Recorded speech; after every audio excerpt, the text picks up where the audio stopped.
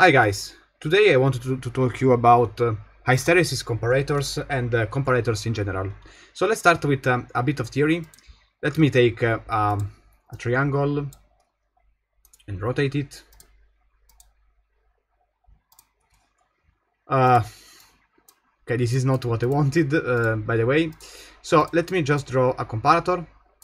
Now, as you know, whenever you have a comparator, let's suppose that we have the input voltage on the plus. Let's suppose that we have V plus here and V minus there. We have, let's suppose that the ground, because it is easier. The equation to remember is just that when Vd is greater than 0, then you have V out equal to V equal to V plus. And when Vd is less than 0, then you have that V is equal to V minus. You can even have the contrary, so Vi on the minus and here to 0.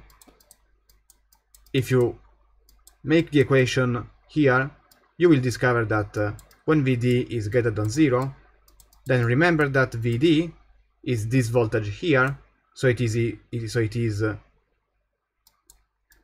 Vi minus 0. So in this condition, when Vd is greater than 0, it's basically saying Vi greater than 0. Now, if you invert these two, if you invert the input here, when Vd is greater than 0, you have V plus minus V minus, which is equal to 0 minus Vi. So you have Vi minus Vi greater than 0. And so, as you can imagine, if you have minus Vi greater than 0, this condition becomes Vi less than 0. So the characteristics is gonna be the opposite. Now you have here the characteristic which ideally is something like this.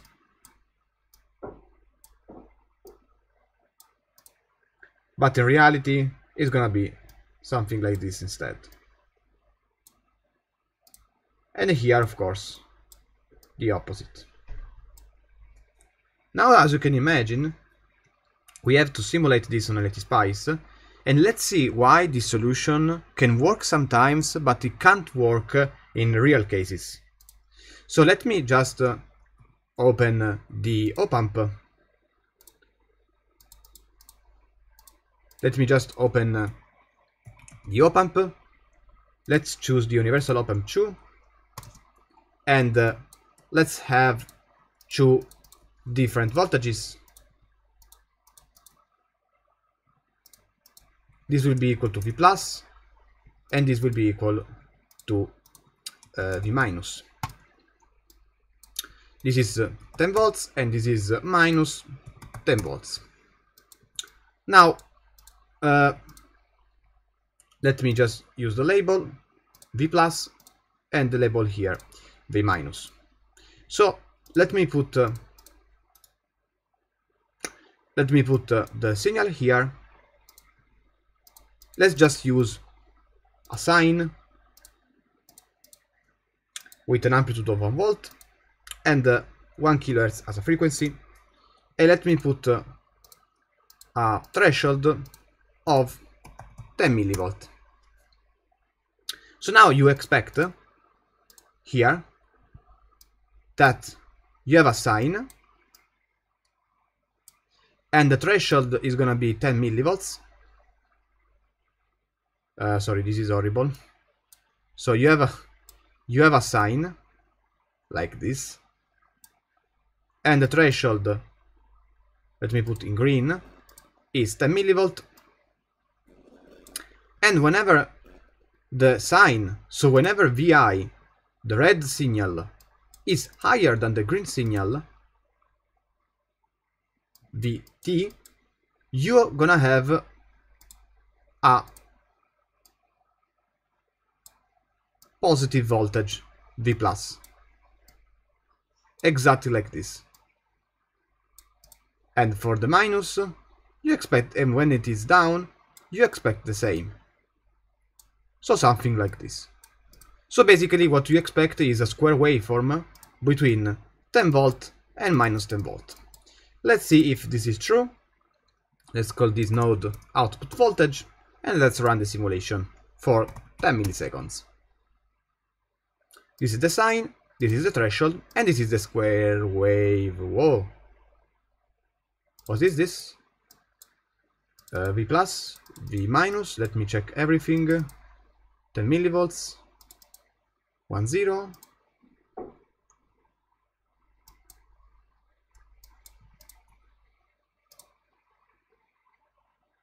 What the?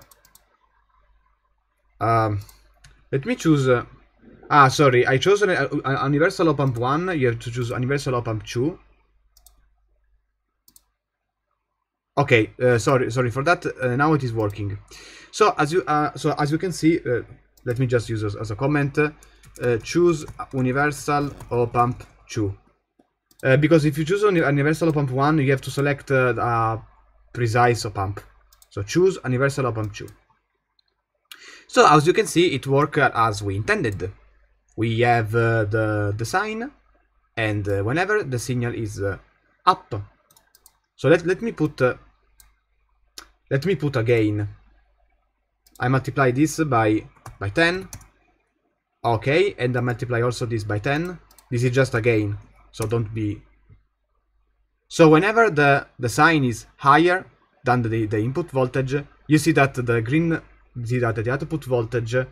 So when the red input is higher than the blue, it will be triggered. But is this true? So it is gonna work always like that? The answer is no, and I will show you why. So let me just add a noise source. Let's use BV. So let's add the effect of the noise just by adding the white function, which is a white random noise. Now I don't want to design an adder. Let me just add the adder with an ideal adder. So this is just, as you can see, V1 plus V2, just an ideal adder, okay, to show you the effect of the noise. Let me run the simulation. So as an input voltage we have the sine, and we have a noise source. If we add these two signals, we're gonna have this noisy sine waveform here. So what's going on when? So what's gonna happen when you put this into a comparator? Well, you have this, and the threshold is this. As you can imagine, you have a very noisy square waveform, which is something that you don't want. So this effect here can be, if you use this kind of duty cycle triggering. So imagine that in a DC-DC converter, as you know, in a DC-DC converter, you have a triangular square waveform, and you have a threshold, and from that you generate the square waveform. If you have a noisy triangular waveform, this can happen. And it is something that you don't want, because it is something that you don't want as a square waveform, because it is very noisy, and it can be really a problem. So how can you solve this problem? You can solve this problem by selecting a hysteresis threshold. Because if you zoom in the noisy part, you see that owing to the noise, the input signal is going up and down to the threshold. So you don't want that. You want to design a threshold, an hysteresis. So how can you do that? I will show you a very simple circuit, a very simple configuration, and it is basically always the same. Opamp.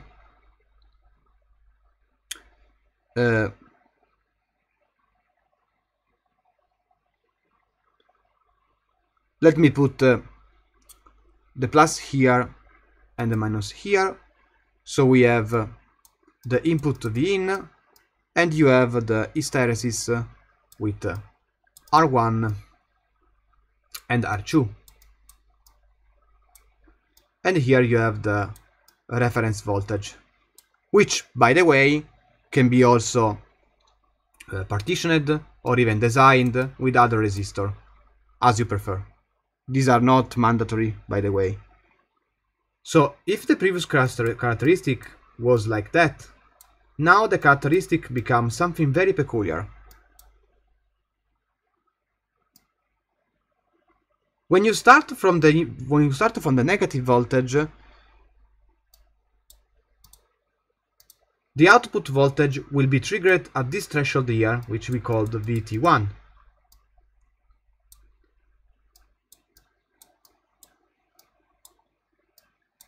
When you start instead from the positive voltage, it will be triggered to the other threshold called VT2. So how can you... so what is the physical meaning of this? The physical meaning can be interpreted like this. You have two thresholds, and this is the input voltage, the noisy input voltage. It will basically keep the op-amp stable from this until it will hit again this threshold here. So it will be triggered here and goes down only here. So it's basically having just one middle threshold at the end of the day. Let me design this on LTSpice. By the way,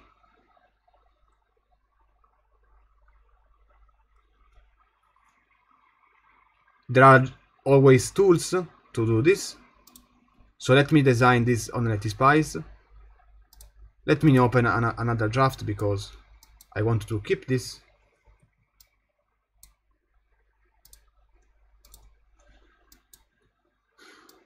Let's leave this.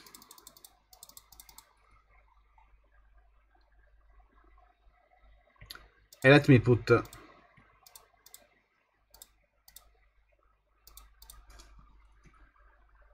hysteresis network with R1, R2. 1 kilo ohm, 2 kilo ohm. Let me study the characteristic.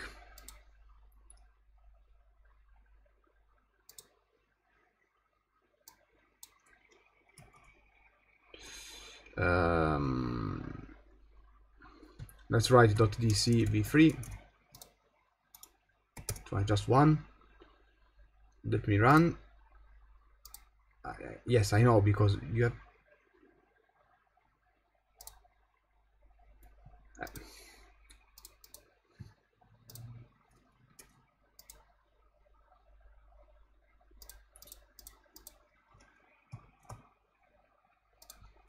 increment 1.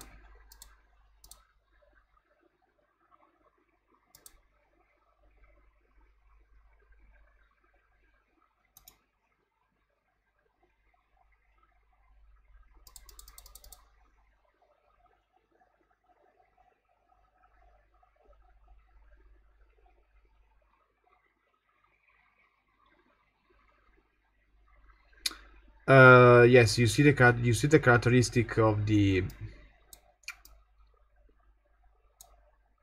You're gonna see the characteristic of this, but you have also to...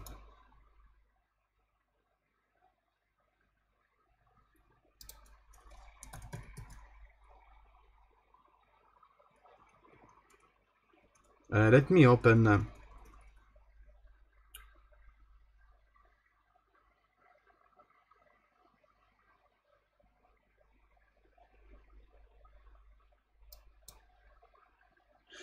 Yes, you have to do this minus 10, 10, 1 to have the positive card when you start from the positive characteristic.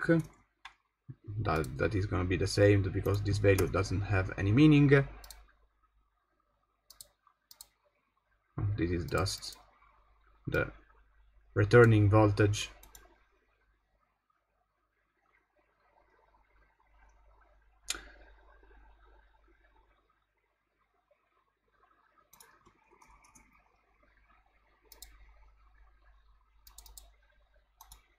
Of course it is. Of course it is not working.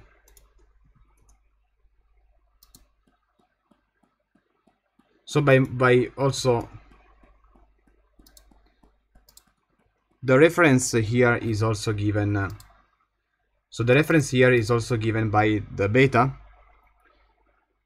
So remember that you can design also the reference voltage here, like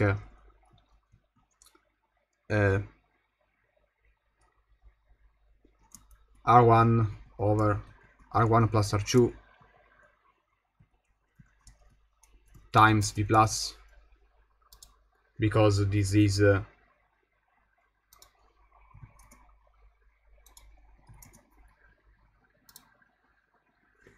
this is pointless. So this is also a way to see the characteristics. If you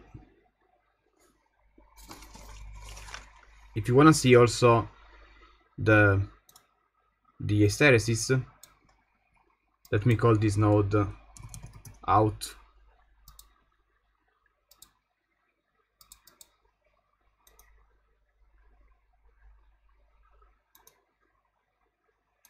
No, if you put V out, then it is pointless.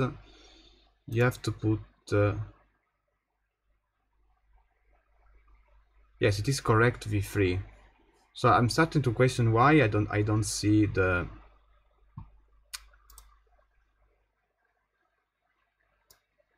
let me check.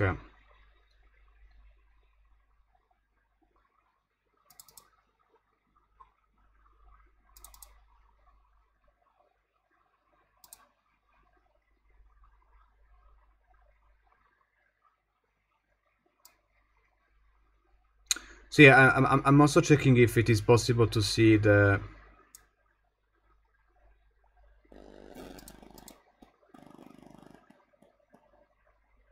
I'm checking the old labs because there was a way to see the characteristic, by the way. But let's close the video like that.